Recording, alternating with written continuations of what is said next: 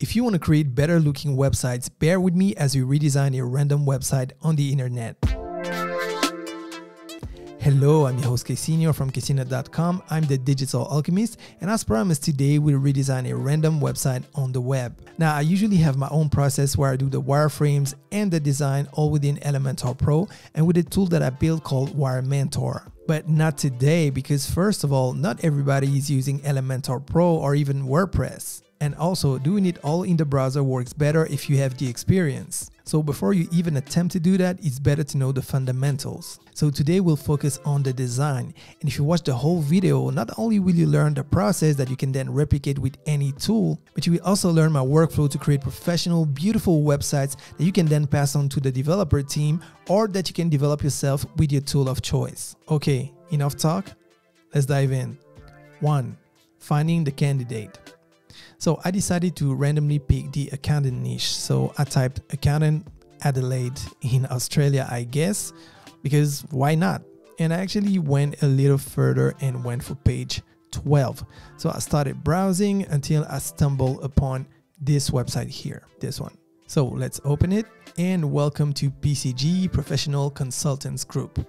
Now, before we go further, I just want to stress the fact that I'm not talking bad about the designers who created that website. That website is from 2015. We're in 2021 at the time of recording this video. So I'm sure it was looking decent when he first got out. And you know, the web is just like fashion. It goes really, really fast. So with that in mind, let's try to do some constructive criticism. So let me make the whole thing bigger. And first of all, the first thing you see is that there's way too much waste of vertical space here. Now, when it comes to the overall design, it looks a bit obsolete, but I already talked about that. And if I look at the logo, I mean, this type of logo with the old gradients, you don't see that much nowadays because it does look obsolete. Now, for the navigation, this is fine, maximum 7 elements, so it's okay, but I still think it could be less than 7, would be better. And now if we talk about what we usually call the hero section here, so the main section. First of all, it's not tall enough. The image should be bigger. And next, when it comes to the value proposition, it says helping you make smarter decisions about what, and then you find the answer about the finances to achieve your personal and financial goals. That's way too much text. And next, too many colors in my opinion. I know it's a reminder from the logo here, so it's coherent. I understand that. But still, when you just land on the page, there's too many things, too much text, too many colors. And next, if we scroll down, everything goes grayscale. But that's for another story, because today we're going to focus on the home page here, but precisely on the hero section. How can we make the first impression better? 2. Getting the brief. So in normal circumstances, the client will come to you and will tell you what they want for their website. But in this case, as you saw, I just picked a random website and we're going to do the briefing ourselves. And basically the briefing is just a sequel to the mini audit. I'm just going to write down what we just said. So design branding should be better. Vertical space is lost in the header. The design of the hero section is not on par to today's standards. And the value proposition is not clear enough. There's too much info and the call to action is lost in the sea of elements, because yes, there is a call to action to arrange your free consultation call. Here it is.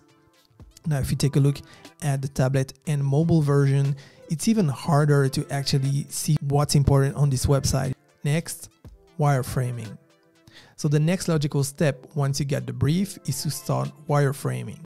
Now, I have a file that you see here on screen, which is my starter file when I start such a project. And usually it's a bit more complex, of course, but you get the idea. Now, you can do this in Adobe XD, you can do this in Photoshop, you can do it in the GIMP, whatever you want to use. You can do it in any tool that you wish. The principles remain the same. You just want to lay out the structure. Now, let me show you this file quickly. So here we have the grid that we can use later on.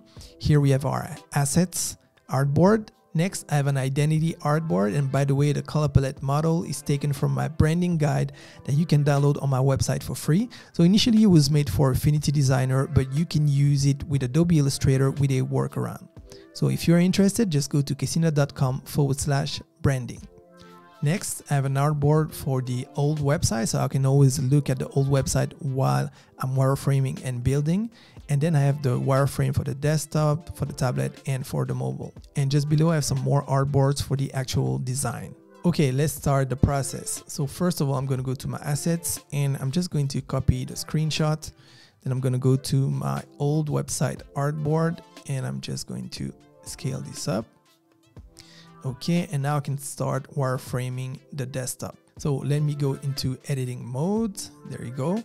And I'm just going to copy that image here, go back to the wireframe desktop artboard, and I'm just going to start. So let me move the canvas so we see both windows, both artboards. So with the brief in mind, I can start wireframing. Okay, so first of all, I'm just going to use the text tool, and I'm going to type logo. I'm going to change the font size. I'm going to change the font also because I want something bolder, and I'm going to change the color. Okay. Next, I'm just going to drag the text here. I'm going to type value proposition. Let me change the font size. Let me duplicate this. And once again, I'm just going to change it to something lighter. Next, let's create our call to action. So I'm just going to drag a rectangle. Let me change the stroke. And next, I'm just going to duplicate this. I'm going to type call to action. Let me make this smaller. And let's create a button. There you go. Let me duplicate this. And I'm just going to type menu. And next, I'm going to use this tool to create 3 lines. Actually, let me just duplicate this one. Let's select all of these. Let's group it together. And I'm just going to put it here in the menu. Okay, so now we have our menu button. Let me move that. Now let's go back to our assets. If you recall, in our assets, I had this little icon. So let me go back, select our menu. Let me paste the asset, and I'm just going to change the color. And there you go. It's already looking much better. We get the logo on the left. You can open the full screen menu on the right hand side, and you can go to my account by clicking on the icon. Next, we have our value proposition, our tagline, and our call to action. Okay, but one more thing we can add is just a hint that you can actually scroll on the page, because now the image is massive and it looks like it's just one screen. So let's do that. Let's go back into editing mode. I'm going to select the rectangle tool, and I'm just going to drag a shape, and then I'm just going to select a blue color, but now it's exactly the same. So let me change the blue and let me remove the stroke. There you go. And now let's go back to our assets, and I'm just going to use that icon here. Let me go back, select my rectangle, get my item. Actually, let me make it white first. Okay, and I'm just going to select both elements and align it. And there you go. So let's go back. Let's take a look. Yeah, it's looking way cleaner. So what I'm going to do now, I'm just going to speed this up and do the tablet and mobile versions.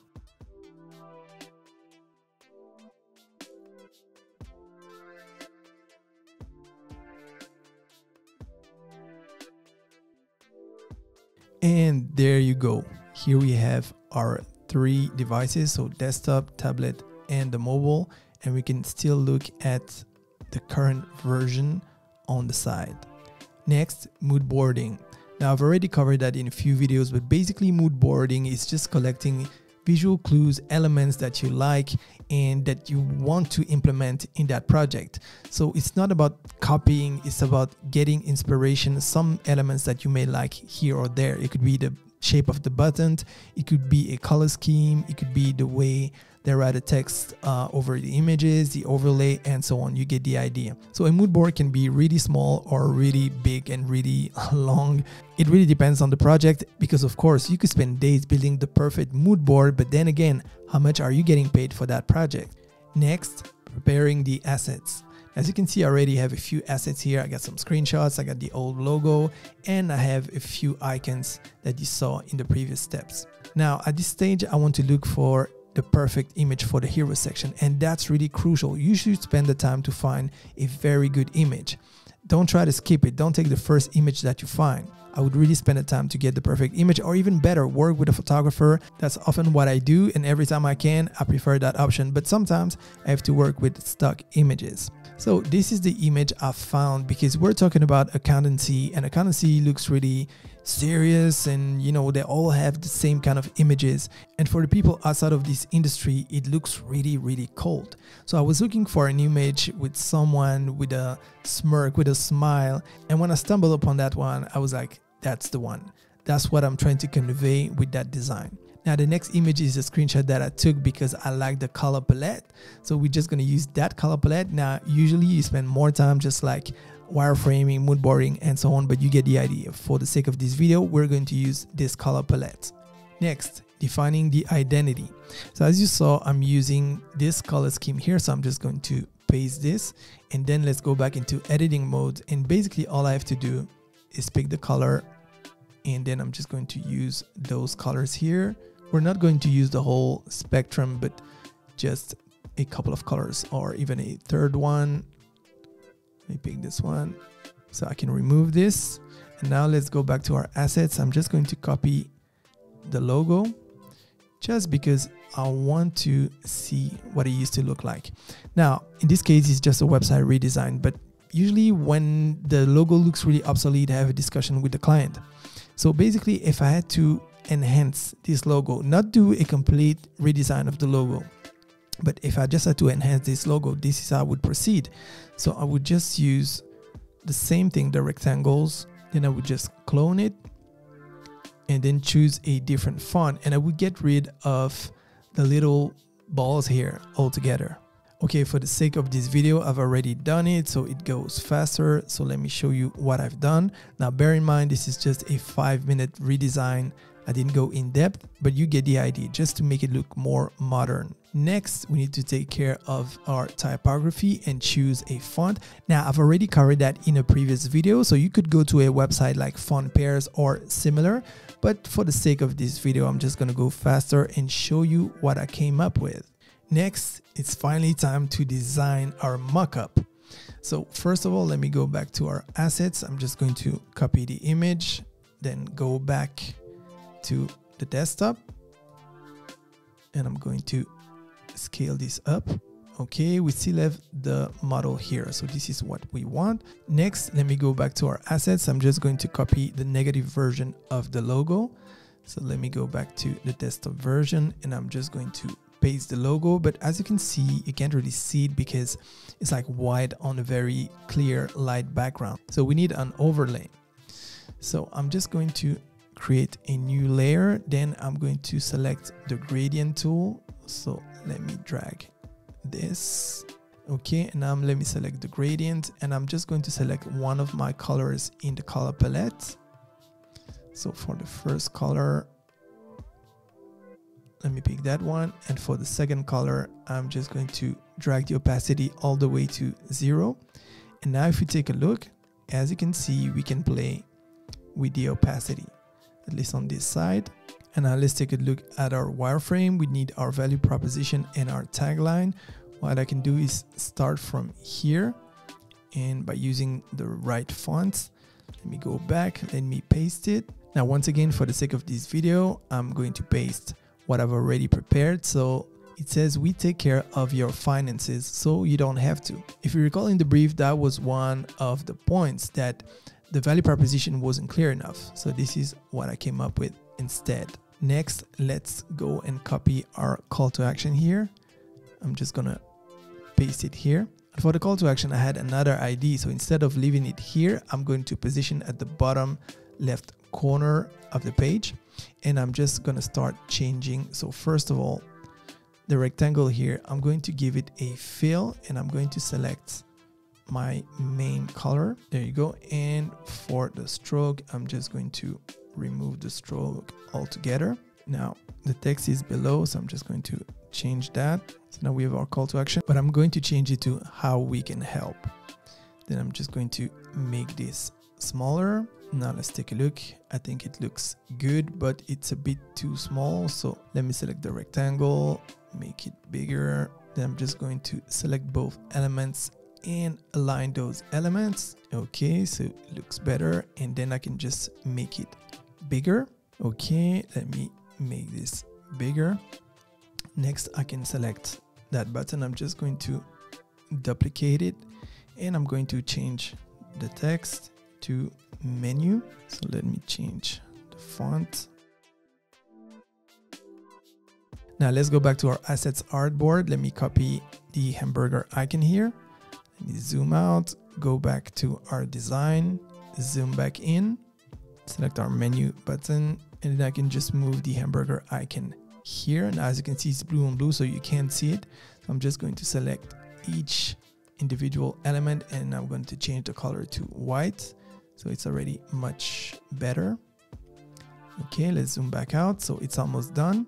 Now let me copy the scroll button. Let's go back, and I'm just going to paste it here. Now I'm going to make it a little bit smaller, and I'm just going to change the main color to white. And of course, I'm going to change the element here to our main color. And let's make it smaller also because it's a little bit big at the moment. Let's make sure that it's properly aligned.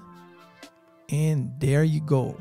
So I don't know what you think, but in my opinion, it's way more modern. Now, of course, this is just a first draft. So usually I spend more time. I'm going to tweak a lot of little details. But I know your time is precious, so I'll go straight to the point. Okay, so this is the final result. And as you can see, I added the small user icon here on top.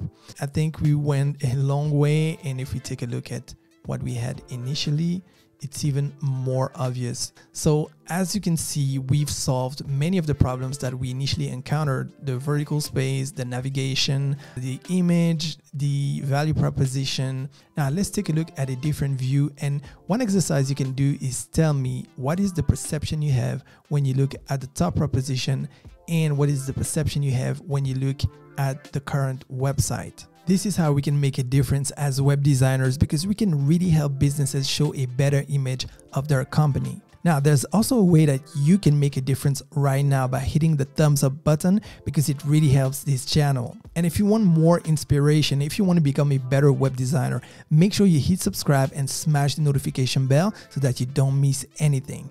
And just go through the channel. I got a lot of videos covering the topic and way more to come.